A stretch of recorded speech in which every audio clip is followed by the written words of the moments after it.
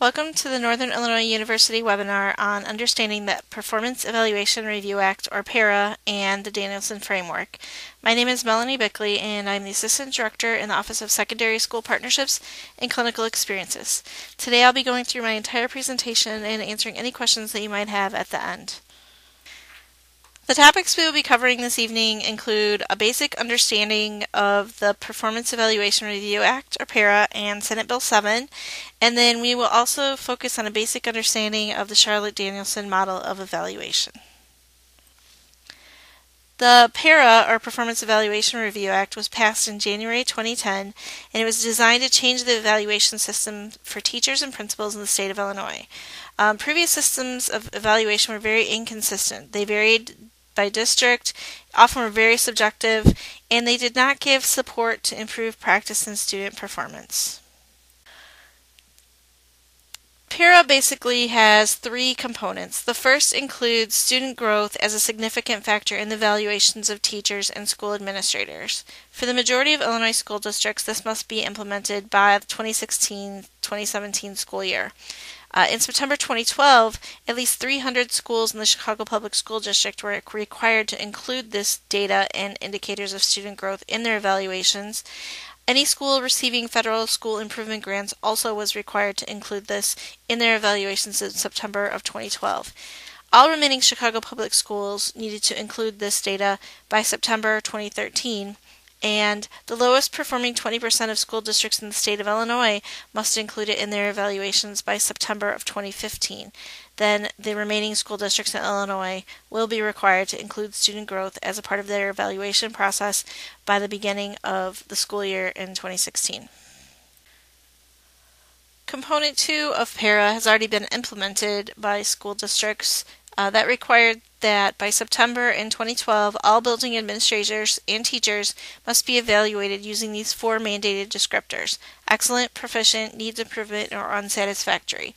No matter what tool schools are using to evaluate or when they need to include that student growth factor, they are required to use these four descriptors, and these four descriptors are mandated by the state of Illinois. The final component of PERA includes training, and this has already been implemented by school districts throughout the state. Anyone who evaluates teachers or building administrators must go through a pre-qualification training in order to calibrate their scoring. So that had to be implemented by September 2012. It consists of online modules. To evaluate teachers, administrators, or department chairs must undergo 32 hours of online self-paced training. And to evaluate principals requires 15 hours of online self-paced training. And these trainings must be passed in order to evaluate teachers and or administrators.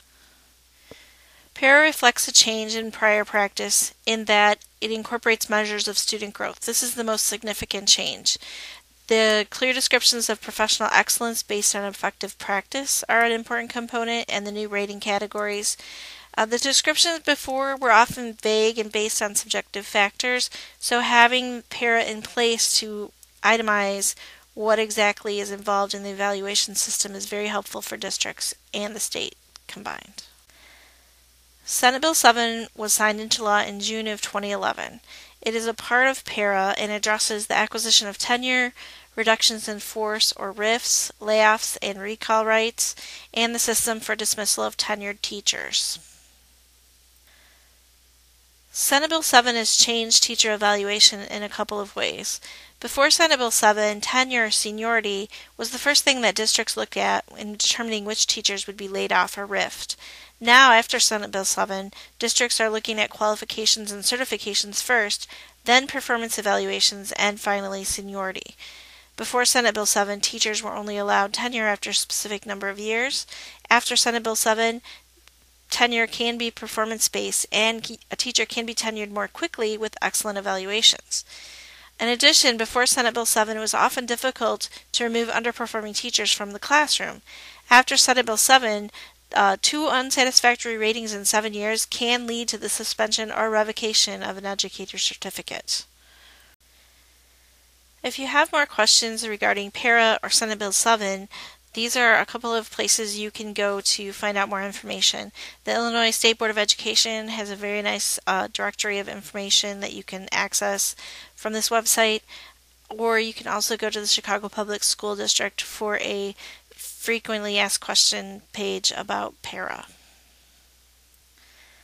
Next, we'll be talking about the Danielson model or framework for teacher evaluation. Charlotte Danielson is the author of a framework for teaching, and this is a model that closely matches the state of expectations for a new evaluation model as put forth by PERA and Senate Bill 7. This specific model incorporates student data and the mandated descriptors. Although Charlotte Danielson's are a little different, they're able to modify those to match those as mandated by the state of Illinois.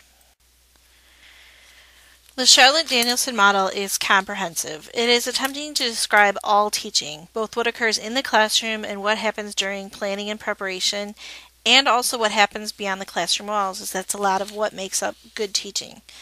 The Danielson model is grounded in research. Some of it's data-driven, some of it's theoretical, but all of them refer back to research on what is considered good teaching.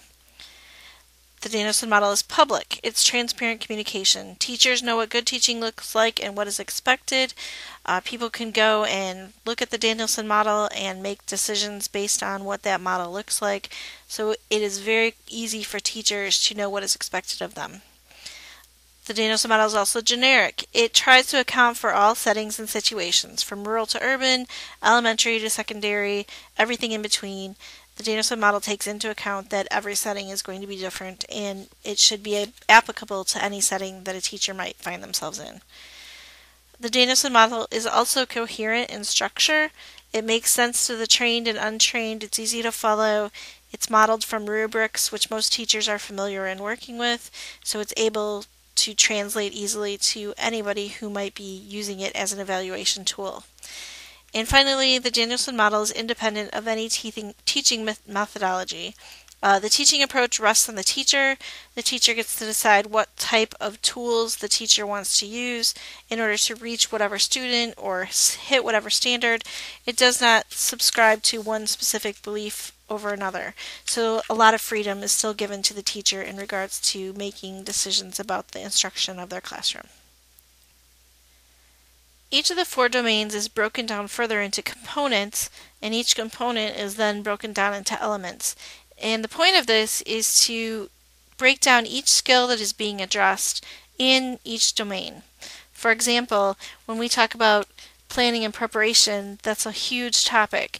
And so the Danielson Framework has broken those huge topics down into smaller, more manageable pieces for the teacher to understand and to know what they're being evaluated on. So what we're going to do right now is go through each of the 4 domains and look at the specific components. We will only show one example of a component broken down into elements just because it's very unwieldy in a presentation such as this, but please know that that information is available to you online. Domain 1, or planning and preparation, describes how a teacher organizes the content, how the teacher designs instruction for the classroom, and it covers all aspects of planning for the classroom. So you can see that the components that make up planning and preparation are demonstrating knowledge of content and pedagogy, demonstrating knowledge of students, setting instructional outcomes, demonstrating knowledge of resources, designing coherent instruction, and designing student assessments. And these are all the things that make up planning and preparation in the Danielson model. Teachers who excel at Domain 1, they're going to design instruction that reflects an understanding of the disciplines that they teach. They also understand their students' backgrounds, interests, and skills. Domain 2 deals with the classroom environment. The components that make up the classroom environment include creating an environment of respect and rapport, establishing a culture for learning, managing classroom procedures, managing student behavior, and organizing physical space. These are all about developing the atmosphere of learning in the classroom. And teachers who excel in this domain create an excitement about the importance of learning and the significance of the content. These are the classrooms that kids enjoy going to every day. Domain 3 deals with instruction and the actual engagement of students in the content material. It enhances the student learning and the implementation of the plans from Domain 1. This involves communicating with students using questioning and discussion techniques, engaging students in learning, using assessment in instruction, and demonstrating flexibility and responsiveness. Teachers who excel in Domain 3 have well-developed instructional skills. They're able to transition seamlessly from one subject to another, one topic to another. They're able to make connections and help their students make connections between subject materials, ask those higher level questions, and they're attentive to the needs of all students within the classroom. Domain 4 involves the professional responsibilities of the classroom teacher. This is the domain that involves what it means to be a true professional educator, and encompasses the roles that are rarely seen in the classroom by the students. Instead, it's the teacher and their role in the larger school community. It includes reflecting on teaching, maintaining accurate records, communicating with families, participating in a professional community, and growing and developing. Teachers who excel in Domain 4 are highly regarded by their colleagues and parents alike. They're active in professional organizations, they're joining school committees and district committees, and are otherwise involved within the school community. They go beyond the technical requirements of the job and contribute to the well-being of the institutions that they belong to. There are some common themes that can be found throughout all 4 of the Danielson Framework domains.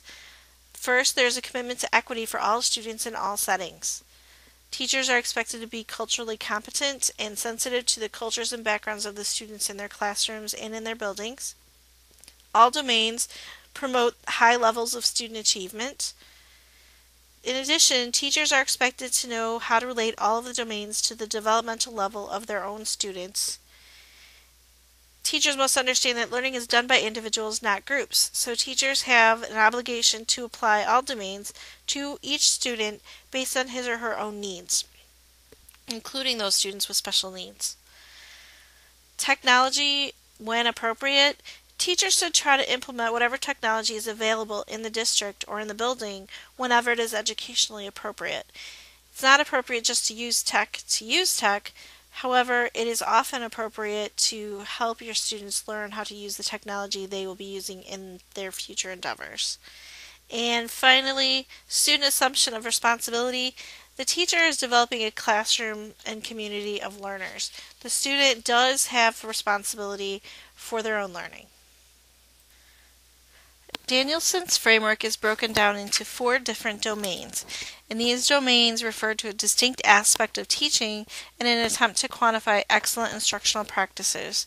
So the first domain deals with planning and preparation, the second domain deals with the classroom environment, the third domain deals with instruction, and the fourth domain deals with professional responsibilities. Okay, so here's an example of how the domains are broken into components and then further into elements. This is a specific example from Domain 2, the classroom environment. The first component that we looked at was creating an environment of respect and rapport. That is further broken down into 2 elements: the teacher interaction with students and student interactions with other students.